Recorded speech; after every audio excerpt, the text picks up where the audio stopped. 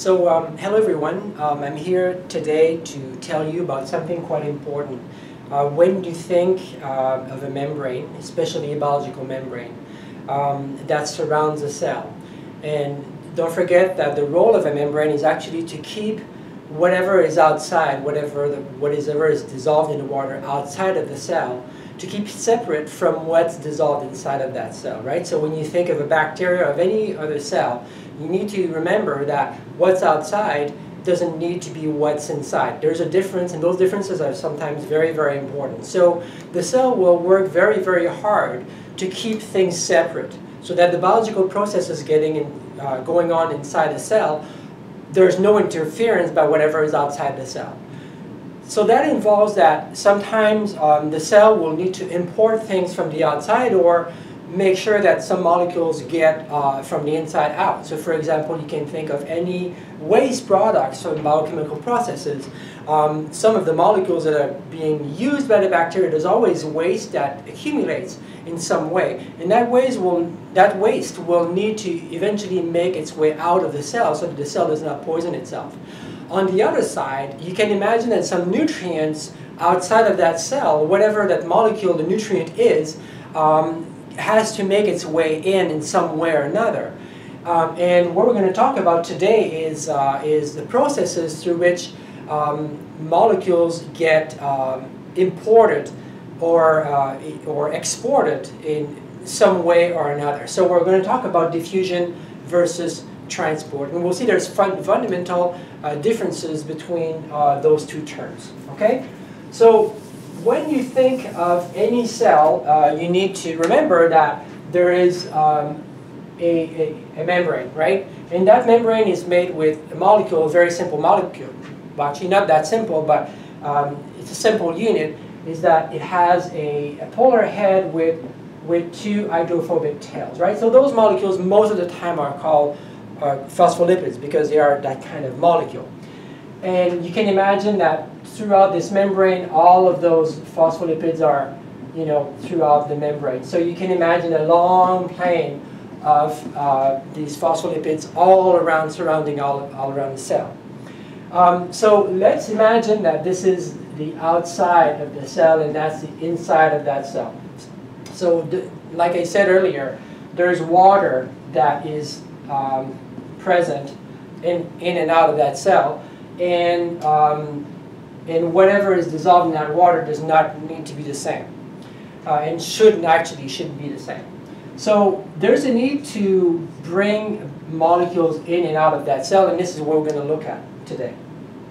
So the first thing that I wanted to let you know is that when you think of a biological membrane, that biological membrane has very specific properties. Is that the inside of that membrane, where the phospholipids are, the tails of the phospholipids are, is highly hydrophobic. So what that means is that water does not interact very well with that portion right here. But since there's water inside and outside of that cell, that water, those water molecules, we could represent them like this, right? We can represent them like the oxygen here and then the hydrogen, so that's why we have H2O. And these molecules of water are interacting very well with the polar heads. There's no problem there. Water interacts pretty well with this. But when it gets to interacting with the inside of that membrane, that doesn't go so well. And anything that is dissolved in that water, in and out, might or not interact with the inside of that membrane. So therefore, we need transportation systems for that. The first, in the simplest way for molecules to make their way in or out of the cell is through simple diffusion. And some molecules have the physical and chemical properties that allow them to interact with the inside of that membrane there. And I'm not going to get into the details of this. This is above what we need to know for now. But just accept that some molecules actually can make their way in and out without any problems at all. So some gases can actually do that, and other molecules as well. So what we need to do to know here is that there's a process called simple diffusion, and that simple diffusion is is very simple. No pun intended here.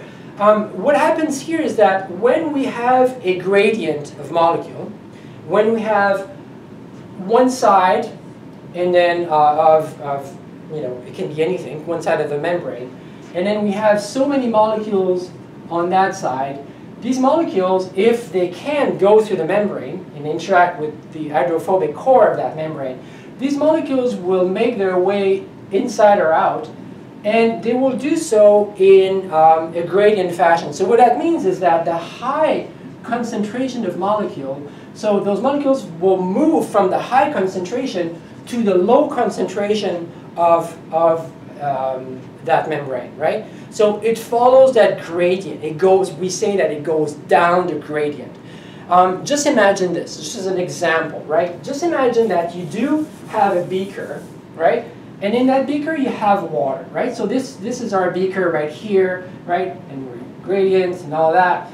And we have water that's in here. So a little bit of water, you know, here and there, little bubbles here. And then imagine that in that beaker you have a, you know, with a pipette or something, you, with a dropper, you have this little dropper here, and then you make sure that there's like a blue dye that falls into that water here. You know what's going to happen, right? You know that this dye here is going to diffuse over time, especially if it's stirred. But you don't even need to stir it. You know that this dye will diffuse all over the beaker and giving that little tint of blue after it's gone. Anybody here has ever seen the opposite? Have you ever seen all the dye dissolved in water coming back to a little single dot, right? Nobody has seen that. That's never going to happen. For this to happen would demand a huge amount of energy to concentrate everything. It's like it's worse than herding cats, right? You need to bring all the molecules together. That's never going to happen. Here's why. Molecule, the drop here has a high concentration of molecules, and these molecules will move out to a place where there's less energy. So there's more energy in the drop than there is when it's diffused. And this is what the laws of thermodynamics are telling us, is that the universe is going from an organized state to a more and more and more disorganized state. And that is just thermodynamics. There's not much we can do about that. If you wanted to bring everything back, you would need to spend a huge amount of energy, right? And that's not possible. So now coming back to our membrane, when you have molecules that can cross a membrane, one way or the other, right? Either in or out or out to in. If these molecules can interact with the hydrophobic core of the membrane, they will move, but they always move down a gradient, which means that they will follow the high concentration to the low concentration. So in this case here, like I said, we have a high concentration of whatever molecule it is on the outside of the cell, and if it can make its way in, it will, and it will follow that gradient until there is an equilibrium, until there's as much concentration on the outside as there is on the inside. Just, you might not see the movement at the microscopic level, so you wouldn't see the molecules, those won't see that your color change, but if you could look at it at the molecular level, you would see that as one molecule comes in, another molecule comes out, right? That's equilibrium. But it moves only because there is equilibrium now, but it will never go back to a high concentration, right? So that's simple diffusion. It just goes from one. So remember the beaker, the blue dye moving out of the drop and occupying all the space.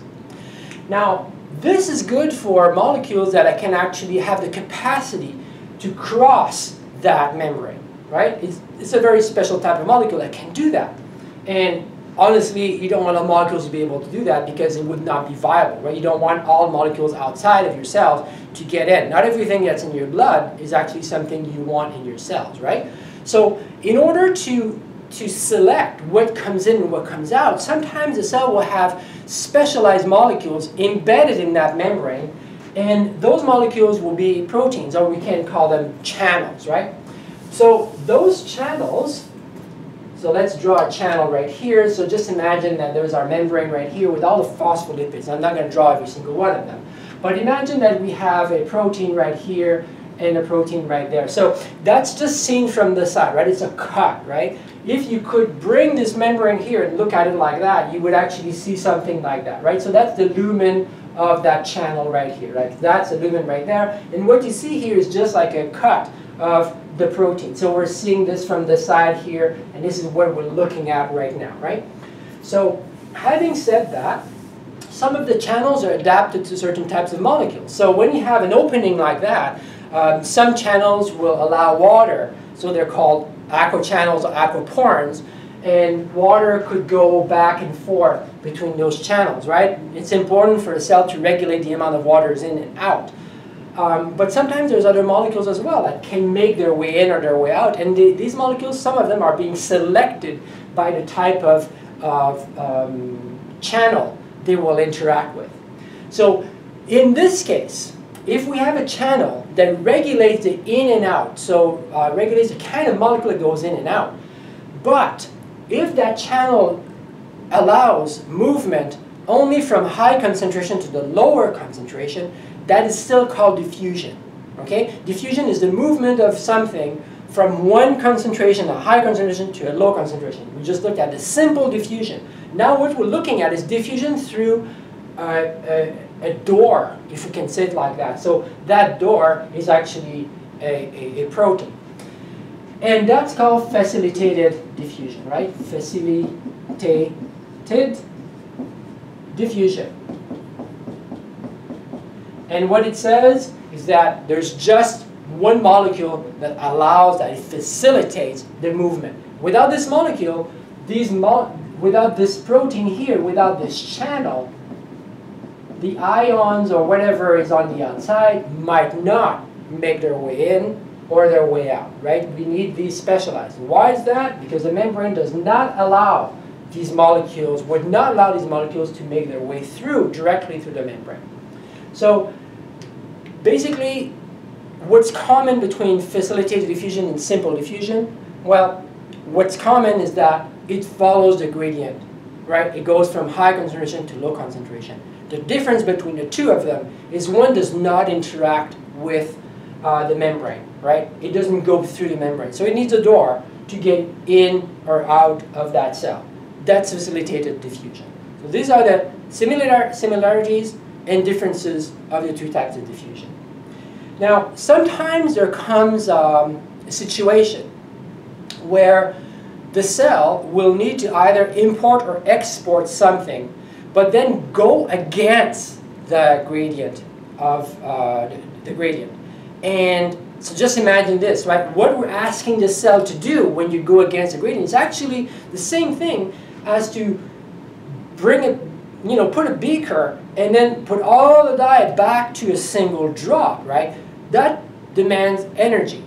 And the cell cannot do that unless we have special mechanisms that allow such a thing to happen. And obviously, because this goes against the laws of thermodynamics, doesn't go against nature. It goes against that law of thermodynamics. But actually, what you do is you say, well, I'm going to go against that, but I'm going to pay a price for it. And there's a price that the cell will pay. There's a currency that the cell will pay in order to do something like that. So now, let's see what this thing would look like, right? So we still have our membrane right here. And that membrane has proteins embedded in it, right? So that membrane is a fluid, we say fluid mosaic model. And this membrane is made of phospholipids that are actually quite fluid, right? It really flows. Like just think maybe olive oil or something like that, right? So it's not solid like butter, right? It's not a barrier like that. It's actually something that's quite fluid. And there's proteins here and there, and some of those proteins actually have specific functions. Some of them have to be channels, but some other ones are doors that rotate in one way but not in another. And that's what we're going to look at right now. So this is what we have here. We have our membrane right here. And just imagine that we need to transport, I don't know, sodium. I'm just saying this could be anything else, right? But let's say that we have sodium outside. And that sodium concentration on the outside, so concentration of the sodium ion is quite high, right? Let's not put any numbers to it. Let's just accept that this concentration is quite high. And the concentration of the sodium inside that cell, for a reason or another, I'm not saying why, is much smaller than when you compare. So the concentration outside, concentration of sodium outside, so let's say O, is higher than the concentration of sodium on the inside of the cell, right? So this is what we have, the situation we have here. Remember, we have this membrane there. Membrane is always there, right? Membrane always acts as a way to prevent all molecules to go back and forth between the two spaces, because we want to keep these unequal, right? We want to separate things inside from the outside. So we can imagine that we could have a protein that's embedded into that membrane. And let's draw that protein right here. So let's say that we have this protein here that's like kind of like that, right? And imagine that this protein has a function. So we call proteins that have a function and that actually have a function, they actually do a chemical change or chemical shift, if we can say it like that. And we say those molecules, those type of proteins are called enzymes. So we have an enzyme here, type of protein that's embedded in the membrane. And this protein can rotate, so it can go from one. So just imagine when you go in a hotel, for example, you have those nasty rotating doors, right? And then we're never too sure, right? We walk in a rotating door, we're afraid to go too fast, afraid to go too slow. Well, there's that rotating door, and if you don't know when to get out, well, you need to make your way back in, right? So just imagine that this is like some kind of rotating door. And let's imagine that our ion, sodium plus, fits into that crease right here, right? So here's our sodium ion right there. And let's imagine that this molecule rotates to bring the sodium ion on the other side, right? So what it does is that it rotates this way, right? So it started here, now it's here inside the membrane and for some reason. And then at the end result is that the sodium ion is now here, so plus, right? Sodium ion is always positive, and then our sodium ion is now out of that cell, and then it can leave, right?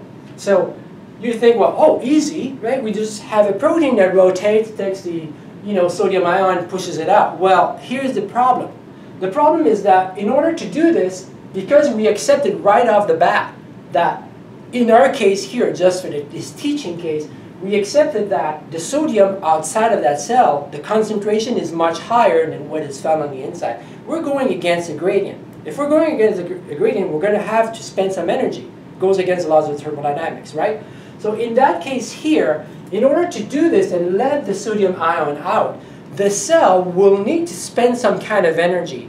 And the currency that it's going to pay is called ATP. And I'm not going to get into the details of what ATP and why does it have energy and all of that. Right? I mean, we can spend a lot of time just talking about that, right? But what we need to know here is that in order to rotate this way and let the sodium ion out against the gradient, this system here will need to actually spend the currency. We'll need to spend the ATP, the energy, and transform it into some kind of ADP. And by transforming a phosphate, so that's adenosine triphosphate. So there's like adenosine here, and phosphate, phosphate, phosphate, and then ADP is the same, but it has only 2 phosphates like that. Where's the third phosphate here? Well, this third phosphate is now transferred to that protein right there. It activates it in some way. The protein changes, because of that, changes shape, and then allows the sodium ion to go up. This is not diffusion, because diffusion always goes with the gradient. It goes the highest concentration to the lowest concentration. In this case here, that's not the case, right? What we have here is active transport. And what it did, it went from a low concentration to a high concentration and let the sodium ion out. It's not just sodium. It happens with other types of ions, other types of molecules as well. And the cell will need to pay a lot of energy sometimes just to do these types of activities. That's a very important thing for the cell to do. So now, what is common between facilitated diffusion and this one? Well, what's common is that both of them, facilitated diffusion, uses a transportation system, right? A channel in some way. Active transport, that's what it's called. I don't think I wrote that, but let's write it right now. Active transport. The active transport has some similarities with facilitated diffusion because it too uses a protein to achieve the transportation. Now, the difference between the two is that this system, this way of doing things, because we spend energy, we can go against the gradient. We can bring this dye that's all around, around our beaker. We can bring it back to that drop, right? Because we spend the energy for that. The cell has ways to do this. So that's the difference. Facilitated diffusion does not need energy because it goes with the gradient. Active transport needs energy because it goes against that. It goes against the gradient, brings it back. All three of them, there's not one that's more important than the other. They're all very important. They're all ways that the cell uses to make sure that it stays at homeostasis, right? It stays at equilibrium and healthy. All of them are important, but all of them are very different. There's similarities between the three of them. There's also differences, and it's very important for you to know those similarities and differences. Thank you.